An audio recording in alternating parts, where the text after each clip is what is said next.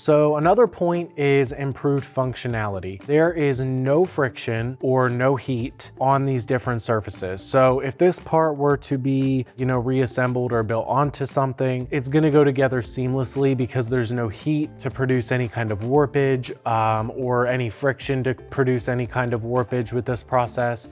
All of it is really seamless. There's not anything that's going to damage these parts to a point where you cannot assemble something. So this process, again, if you're machining, it's not something that may be necessary, but if a perfect finish, a consistent finish, or a finish that preps for different after coatings that may go on these parts is a priority to you, you may want to take a look at this because this is going to help you tremendously. Obviously, this is a part that we machined ourselves. We're leaving it bare, but this surface finish is impeccable compared to what it looked like before with all the tooling marks, the sharp edges.